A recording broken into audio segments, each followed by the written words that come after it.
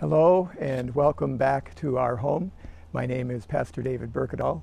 My wife, Reverend Sally Welch, and I are co-producing these videos. Sally's focusing on production today, so I'll be doing the benediction at the end. Actually, it's the backyard of our home because I wanted to focus on another aspect of the flora of our garden, and that is the vine. These vines have been here since we moved into the home. They've kind of taken over some areas, and as you can see, they're coming through in this pomegranate tree. These are Concord grape vines, and we're going to talk a little bit about the vine and the branches as an important Christian metaphor. But first, I just want to say that in the process of living out these days in the coronavirus pandemic, we've gotten to the point now where there's a lot of pressure to reopen. Most of our nation's governors have been saying they're going to do a soft reopen. Some have backtracked and doing a harder reopen. Some have experienced a spike and now have been doing a softer reopen. So we're probably going to be feeling our way around here for a while until we move forward. I saw a meme the other day. I posted it on Facebook that showed a young woman at a demonstration holding a sign that said, at the beginning of every disaster movie, there's a scientist who's being ignored. That's kind of where we are, even though we're at the beginning of this pandemic. We don't really know where we are in the longer process. We don't have the distance of time to look back and say, yeah, I remember that was earlier, that was the middle, or that was late.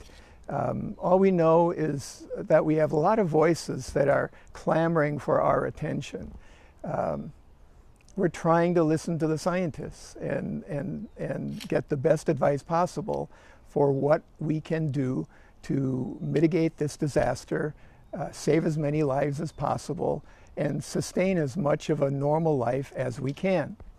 I've been interested to see what effects have been felt by various industries which are hit hard, which are actually prospering during this time, and I'm sure all of us are, to see what the economy will hold. Where will we have a place, or will we have a place in the coming economy?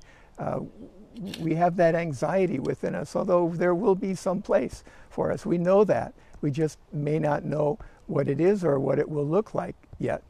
I have, as you can imagine, a particular interest in the churches, and if you're a church member or a church leader, I'm sure you are too. Last week I mentioned that it's been projected that when churches open, it'll be a soft open, it'll be gradual. Old people like me are going to be asked to kind of take it easy in terms of when they come back. How will that affect our churches? Maybe it'll result in a need to focus on younger people, which is not a bad thing either. But it, for whoever shows up, means that there'll be social distancing, which probably means that there'll be 6 feet between households and maybe 2 or 3 pews or rows of chairs taped off in front of us so that we have the distance all around us. But there are lots of other changes that could come forward. I've seen a couple of articles, you may have seen them too, about changes that are taking place today. Oh, by the way, happy Star Wars Day. It's May the 4th, yes? May the 4th be with you. Star Wars, you probably know, is one of the things that I have enjoyed following over the years, as well as Star Trek and other science fiction. But Star Wars in particular has a place in my heart because the first Star Wars came out in 1977, the same week that I was ordained. And all the younger generation of my family found some time to go and watch the movie at the Strand Theater in Manitowoc, Wisconsin. I don't think it's even there now. But that was a very fond memory of mine, the movie, and being together with my family, the folks now becoming adults, the young people of our generation. That may be the future of the church. It always has been, the present and the future, as we focus and prepare a church that will one day return to normal. But meantime, even for them, for all of us, there's going to be some adjustments. Today is the day that the effects for church reopening are taking place in Nebraska. Here's what they are requiring. Stay home if you are sick or have underlying conditions. Seat by household, and each household must remain 6 feet apart. Sanitize all surfaces between services. Some pews must be taped off. No hymnals or Bibles to share. That was a surprising one to me. I hadn't thought of that. All those hymnals and Bibles may have to come out so that people aren't, they're too hard to clean. So they may be taken out in order to avoid transmission of the virus. No passing of an offering plate. Places of worship are encouraged to add additional service times. Well, yeah, if you got all the social distancing, the good news is that our churches will be full again, but we may have to add lots more services. Places of worship are encouraged to maintain video streaming options. Well, we're learning on that count, and so by the time this happens, we may be pretty good at it. Communion is allowed, but there will be no common cups, which surprises me, as there is an active debate on which method of distribution of communion is the most sanitary. Each pew will be released row by row at the end of the service. That helps maintain social distancing. Weddings and funerals will also be allowed by the same guidelines, but receptions must stick to the 10-person minimum. Well, that'll certainly throw a wrench into the life of the party. Now, another article I read was one about restrictions in Germany. And they mentioned a lot of the same things, as you can imagine. But here's a shocker that came from that article. A draft of the requirements bans communal singing and wind instruments from services over a concern for amplified precipitation of potentially infectious drops. Maybe that's how the virus spreads enough so that singing and blowing through a wind instrument will be prohibited, at least at first, until we get treatment, or most likely until we get a vaccine. We'll have to see. We don't know what's going to come. But what we know is that it will be different. We know that many things will change about our life together, but that also many things will remain the same. We know that things will change. Even if it wasn't for the coronavirus, we know that things are always changing. We know that one of the things that we can count on is new challenges we hadn't anticipated before, like no hymn books or Bibles, or no singing in the church, or the sudden emergence of the threat of a killer hornet. Who saw that coming? That's a challenge that the world will need to come to grips with at the same time as we're dealing with the coronavirus. But we also know that one thing that will remain the change is that God abides with us. The metaphor of the vine and the branches is a common one in the Bible. In the Old Testament, what we call the Old Testament, Jews call the Hebrew, their Bible. We sometimes call the Hebrew Bible. The vine is the nation of Israel, and God is the vine dresser, the planter, and the dresser. In the New Testament, Jesus becomes the vine as the Messiah. God is the planter of the seed. God nourishes the roots. The roots nourish the vine. The vine comes to maturity, and it bears fruit in grapes. We are the branches of that vine. The Holy Spirit is like the wind, the sun, the rain, all of these things that strengthen and nourish the plants as they're growing. But the connection is through God in Jesus Christ. All one God, Father, Son, Holy Spirit, vine, branches, fruit, everything around us. We are, not the fruit, we are the fruit. We are the consequence. And in the same way, our life is lived so that as long as we remain connected to the vine, we will bear fruit. It's a consequence of being connected. If we're not bearing fruit, it means we're no longer connected to the vine. But that vine is never going to disconnect itself. God will never abandon us. God instead promises to abide with us, to provide the nourishment, the sun, the rain, the wind, everything we need to be strong, to nourish us through the word and the sacraments.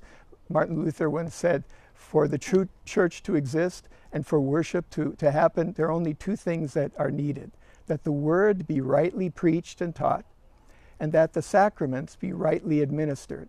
This is where we come to a relationship with God. We open our heart to receive God's gift of faith, and we are given the grace through God's presence in concrete forms to know that we have been bought, purchased with a price at the cross, and that we continue to be sustained by a loving and gracious God. Here's where Jesus lays this out for us in Scripture. He's talking to his disciples and using this metaphor in John 15, beginning at the first verse. I am the true vine, Jesus says, and the Father is the vine grower. He removes every branch in me that bears no fruit. No connection to Jesus, no fruit. Every branch that bears fruit, he prunes to make it bear more fruit. You have already been cleansed by the word that I have spoken to you. Abide in me as I abide in you. Just as the branch cannot bear fruit by itself unless it abides in the vine, neither can you unless you abide in me. I am the vine, you are the branches. Those who abide in me and I in them bear much fruit, because apart from me, you can do nothing. We are organically connected to Jesus Christ, the vine. And when we are connected, it's a consequence. It's not even something we have to think about. We are tempted not to, but the consequence of a natural organic connection to the vine is that we bear fruit, good fruit. And what is that fruit? It's lives that are wholly dedicated to the love of God and the love and service of our neighbor. The fruit of the Spirit, Paul writes in his letter to the Galatians in the 5th chapter. He says, by contrast, the fruit of the Spirit is love, joy, peace, patience, kindness, generosity, faithfulness, gentleness, and self-control. There is no law against such things. This is who we are. It's who we are because of whose we are, because we are connected to the vine. We are the branches of that vine, and if we are connected to the vine that is the life-giving, nourishing presence of Jesus Christ, we will bear the fruit of the Spirit. We will have in our lives the evidence of God's presence within us.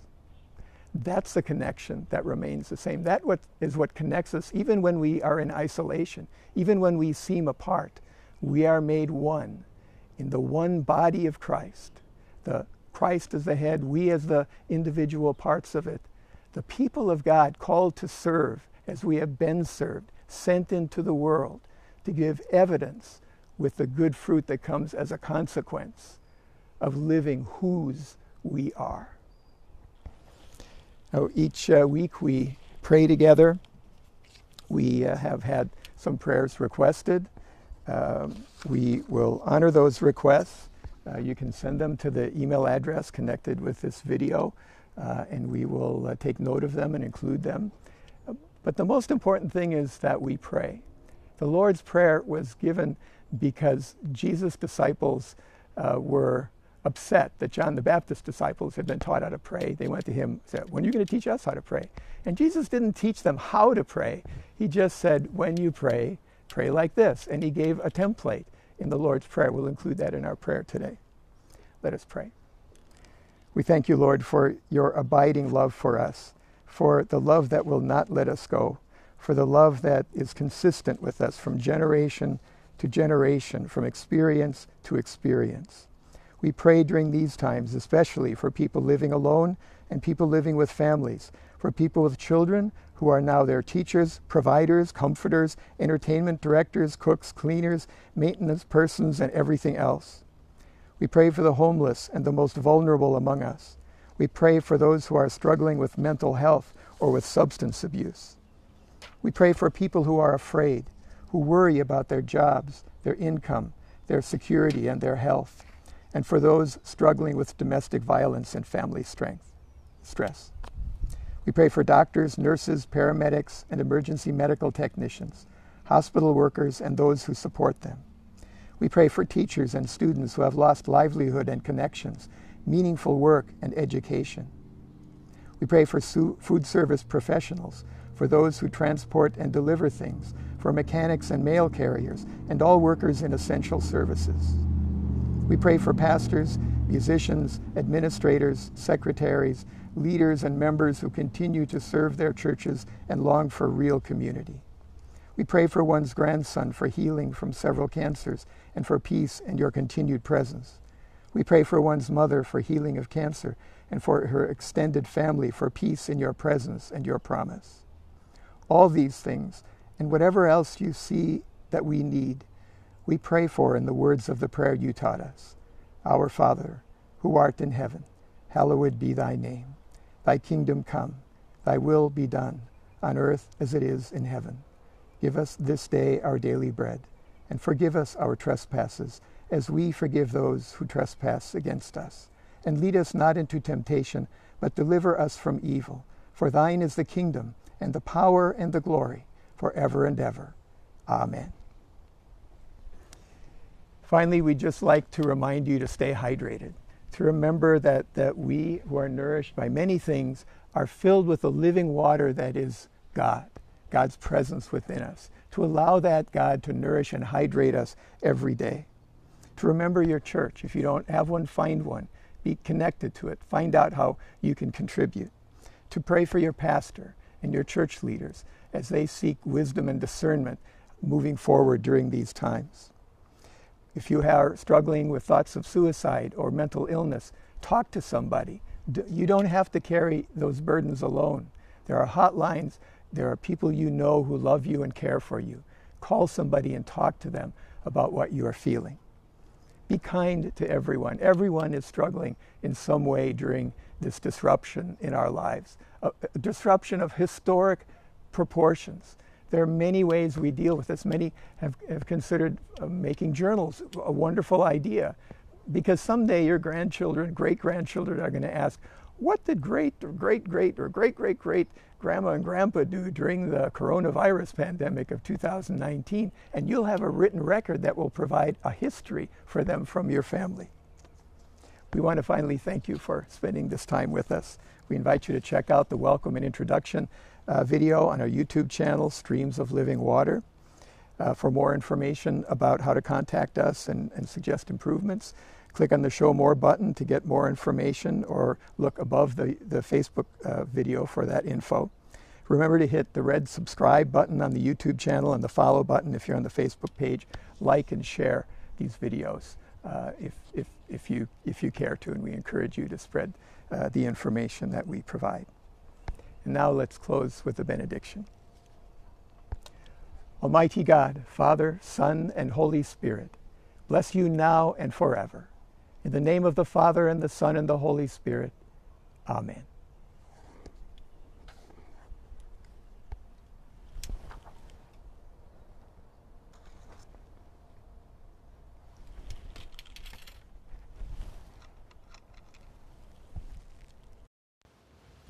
We're going to go for a walk.